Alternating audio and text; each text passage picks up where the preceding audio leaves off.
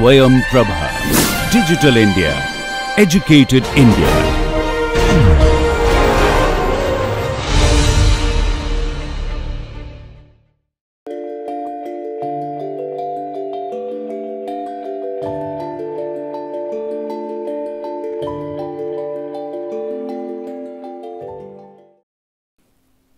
So, welcome to the immunology lectures, and today we will discuss about the interferons. As I told in my last class, where we stopped in the last class, we have talked about the cytokines for quite a long time now, in at least in 3 lectures.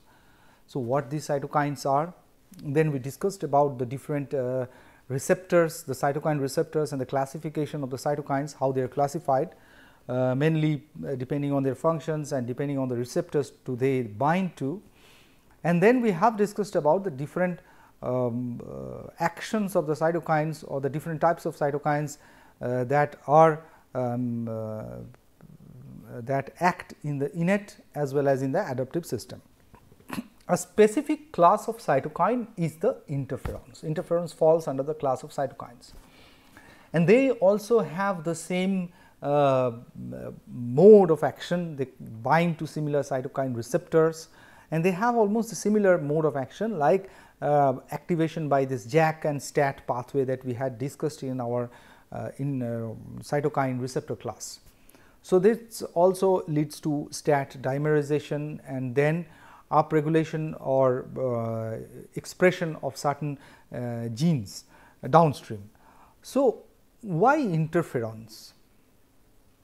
Interferons are broadly classified into 3 different classes. There is a type 1, the type 2 and the type 3. The type 2 interferons falls under a very different class. Why?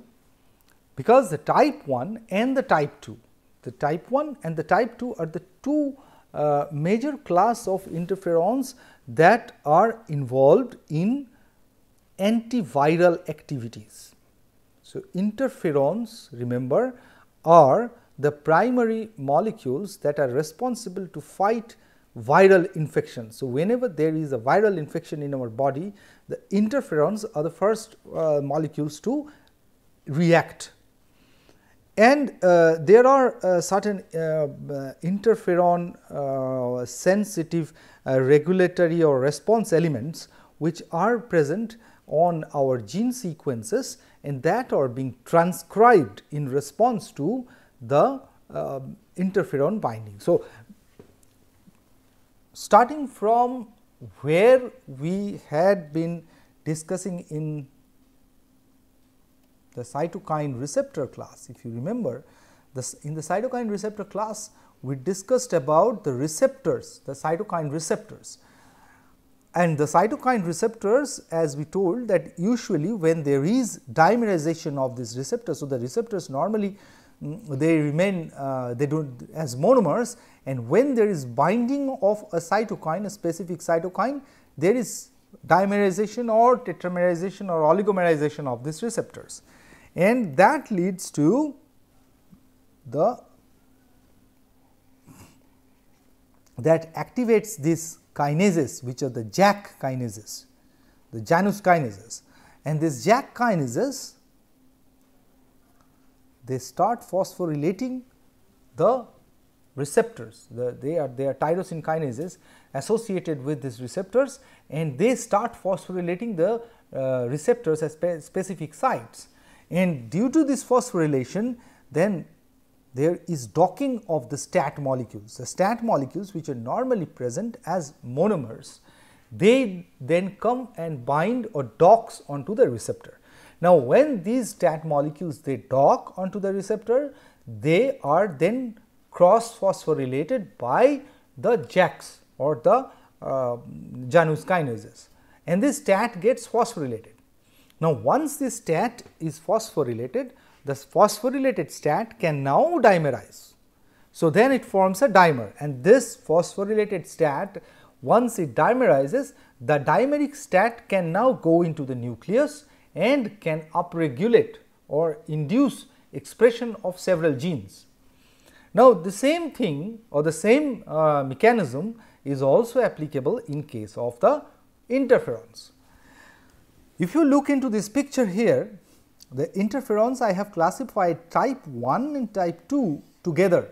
So, they kind of have similar receptor structures, and they also have the similar JAKs or the JAK kinases and the similar STATs that are responsible for mediating the downstream signaling, the type 1 and the type 3, and both these type 1 and type 3 interferons, they are involved in antiviral responses.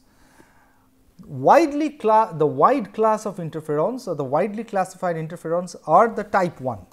So, the type 1 interferons are primarily the interferon alpha, beta, kappa and epsilon, of which interferon alpha is the dominating interferon. It is everywhere and it is the primary interferon, and its binding to the receptor can elicit a downstream signaling. The class 2 or the type 2 interferons, they belong to a very different class, and in that case it leads to a receptor tetramerization. So, it binds to the receptor like this, which brings two dimers together. So, there is two dimers coming together, and it is a different class of JAK that are associated with these type 2 interferons, and these receptors are usually known as the interferon INFGR, that is the interferon gamma receptors, and they are very specific for the type 2 or the interferon gamma. The type 2 interferons are the interferon gamma.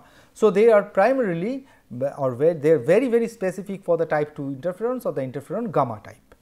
Now, there is also the downstream signaling is also pretty much similar, that is it is a STAT mediated signaling. So, that also leads to dimerization of STAT1 and it forms a homodimer of STAT1.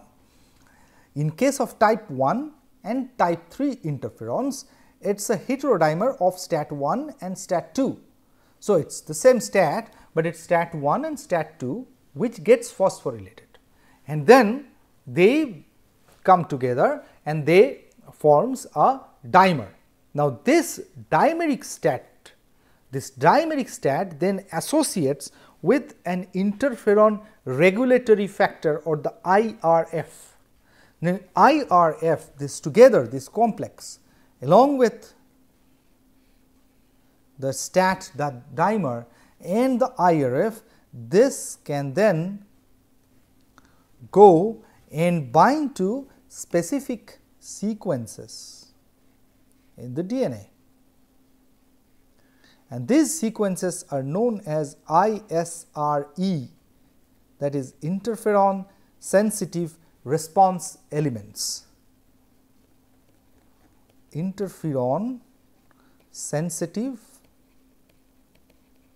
response elements.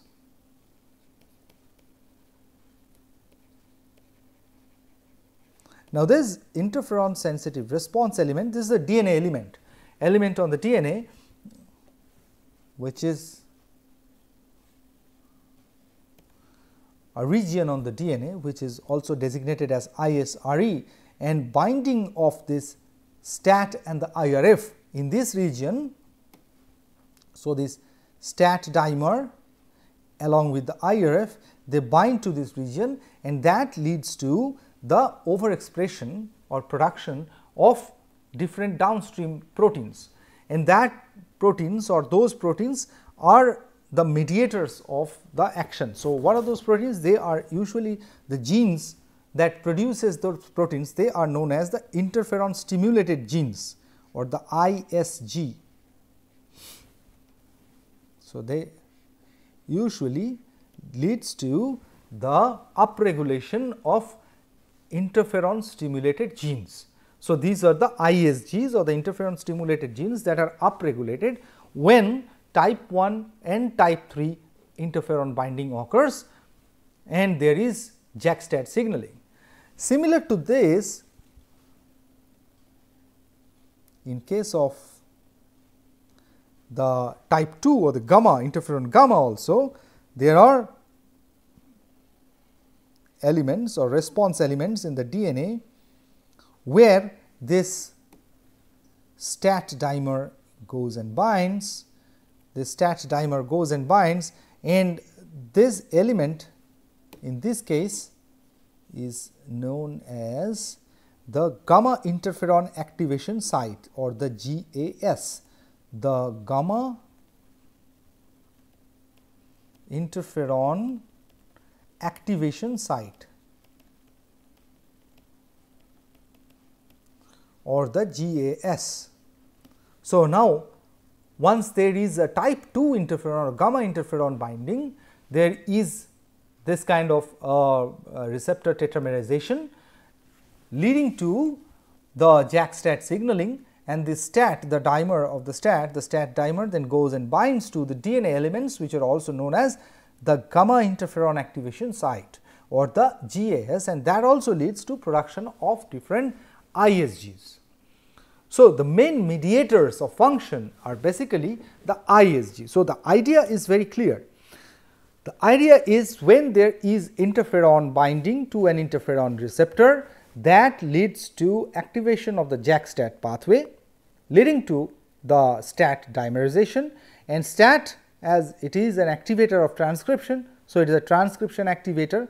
So, it goes and binds to the DNA element, activates the transcription or enhances the gene expression of certain genes which are the ISGs or the interferon stimulated genes that produces some protein molecules or proteins downstream which mediates the function.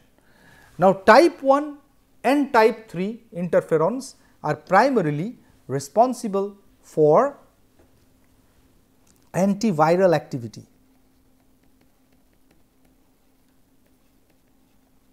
and that is why interferons are very, very important. You must be knowing that certain interferons, primarily interferon alpha, so the recombinant interferons are nowadays used in certain viral infections. So, to treat viral infections like for example, hepatitis. So, interferons are being used for treatment as well. So, the interferons has a very high antiviral activity, and antiviral activity means the interferon itself is not antiviral. So, very clear, interferon itself does not have the antiviral activity, but it can induce a signaling downstream of binding to the interferon receptors that can lead to some expression of genes and expression of proteins that has antiviral activities, and this antiviral activity is primarily promoted by type 1 and type 3 interferons. The type 2 or the gamma interferons are primarily responsible for antimycobacterial or any other non-viral infections, any bacterial infections. So,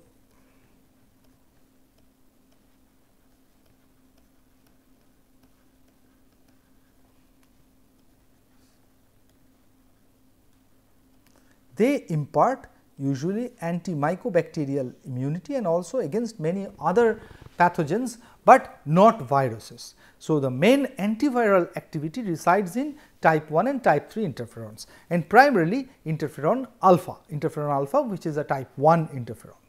So, now the question is how this antiviral activity is being mediated by this interferon. So, what is the mechanism of action? So, this is the first the upstream process, that is interferon binding to the receptor and then activating the genes or activating the overexpression of the genes that are actually responsible for the antiviral activity or the ISGs, that is the interferon stimulated genes. Now, what are these ISGs? What are the different types of ISGs that actually mediate the antiviral activity? So, if we look into the starting from here again, so if we look into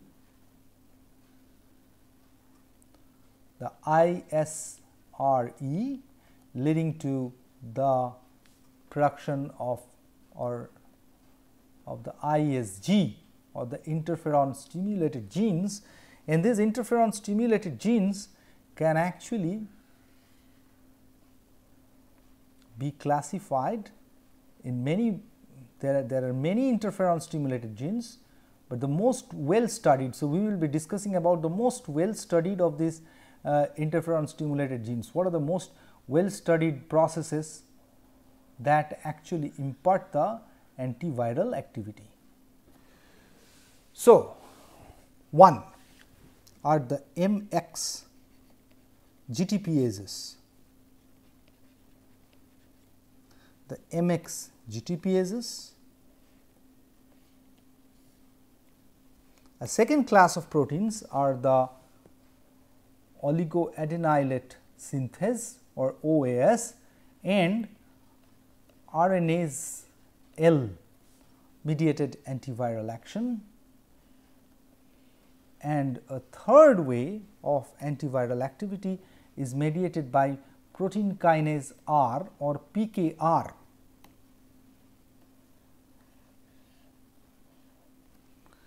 So, what these three different things they mean actually. So, MX GTPases, the OAS and RNase L, it is a combined effect of the OAS and the RNase L and the protein kinase R. So, these are the three major. There are many other ISGs. So, these are the ISGs, the interferon stimulated genes whose expression is increased. They are also expressed normally, but they are not overexpressed. They are not overproduced in the cell. Whenever there is a viral infection, there is secretion of the interferons or production of the interferons, increase in the secretion of the interferons. Different cells of the immune system, as we have learned from our previous classes, the different cells of the immune system, they start secreting cytokines, and interferons being one of those cytokines. Whenever there is a viral attack, the interferon secretion increases, and when this interferon secretion increases, it leads to the overproduction of these ISGs, the downstream ISGs, by this JAK-STAT mediated mechanism. Now, what are the three different, these are the three ISGs that I have written here are the MX GTPase, the OAS and the RNase L and the protein kinase R. These are the three different GTPases, three different ISGs or the interferon stimulated genes that are responsible for imparting the antiviral activity. Now, let us see how they impart the antiviral activity. The MX GTPases, when they are overproduced, they start to oligomerize. So, there is an oligomerization process, oligomerization of the MX proteins or the MX GTPases, and this oligomerization of the MX proteins, the MX protein oligomers that are produced, they can actually bind to the viral nucleocapsid. They can bind to the viral nucleocapsids, and by that they can kind of sequester the virus and trap the virus. So, it can trap the virus by binding to the viral nucleocapsids. It traps and degrades the virus.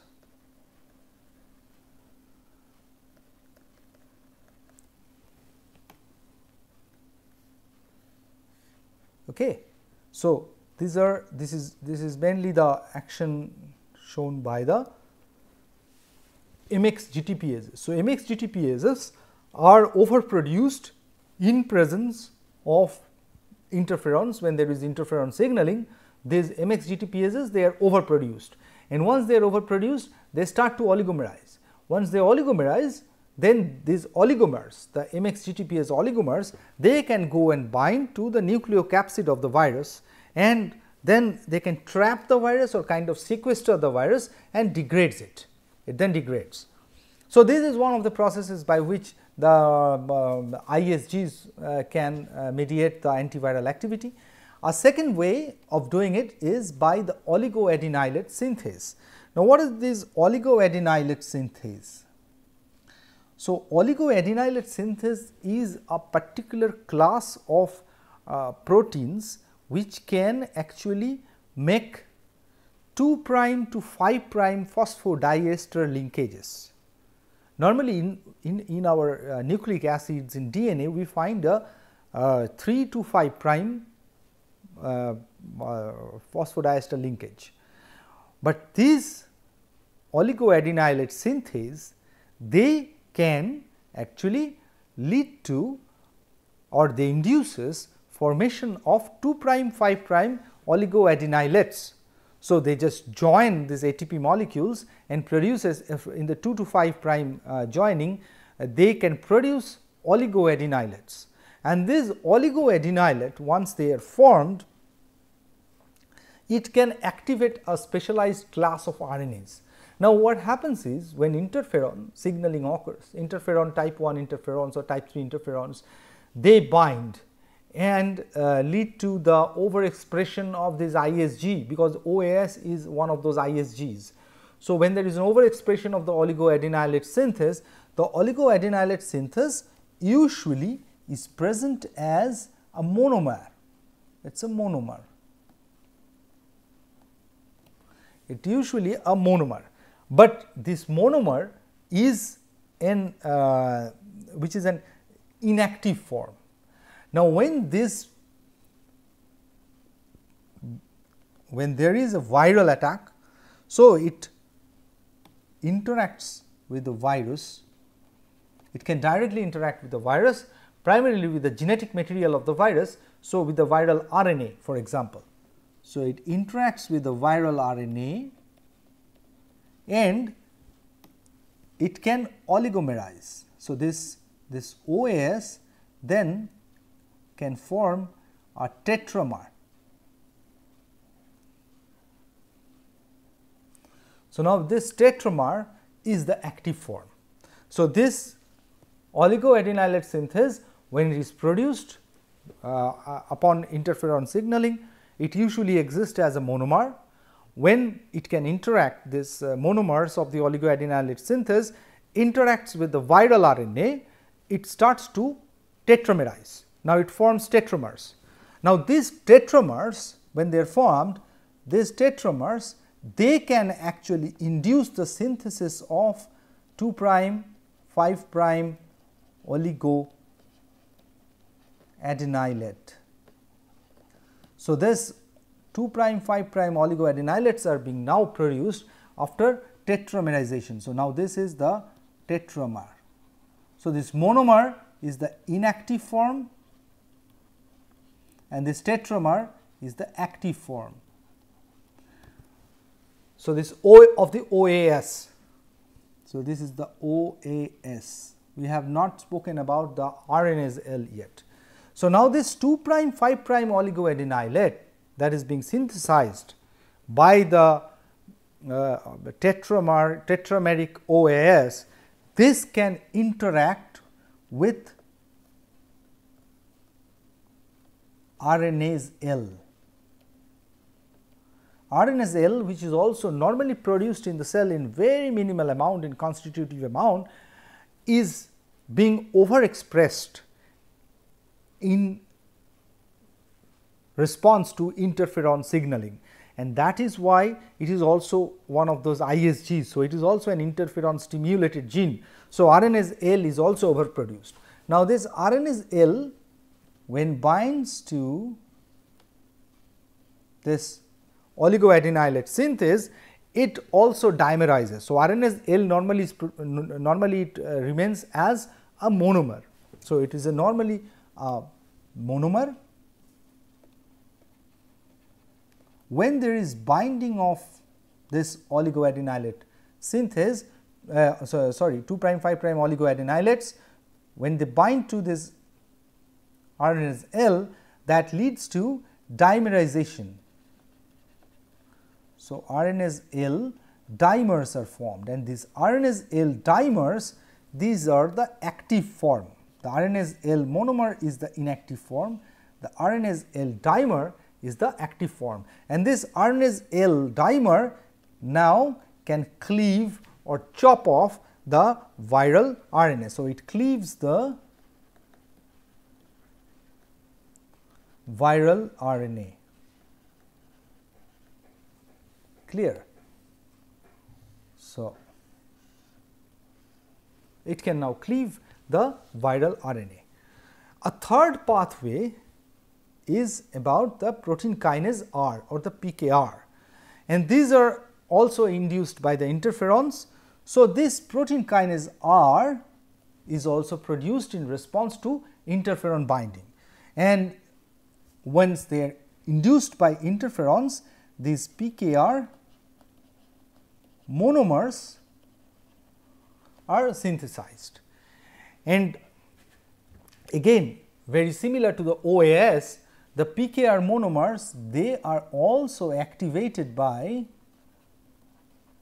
the viral RNA. They can also bind to the viral RNA, and when they bind to the viral RNA, the PK monomer, then they are phosphorylated.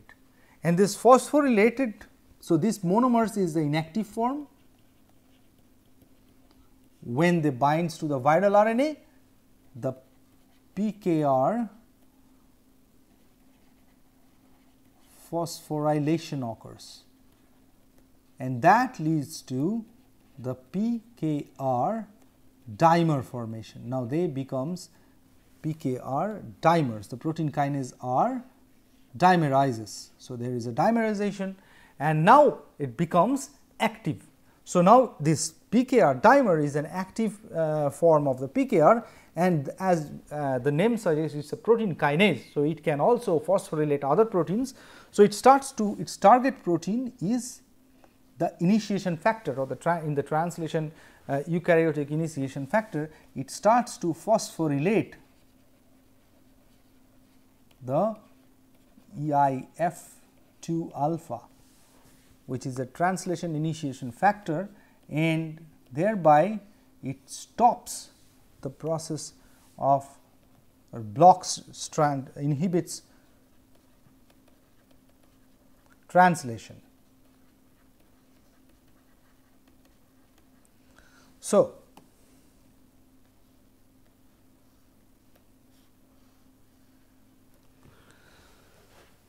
and so in turn it kills the virus. So, if we look into this this three pathways that are being induced by these ISGs, primarily the interferons.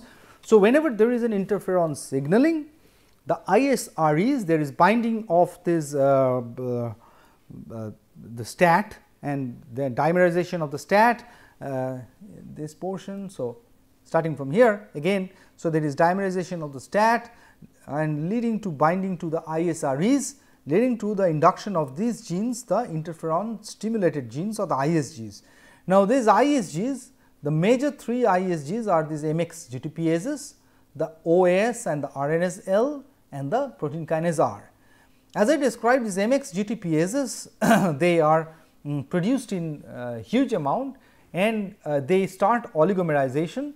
Once they start to oligomerize, they can react or they can interact with the nucleocapsid of the virus. They binds to the nucleocapsid of the virus, and by that they can trap the virus and degrade it.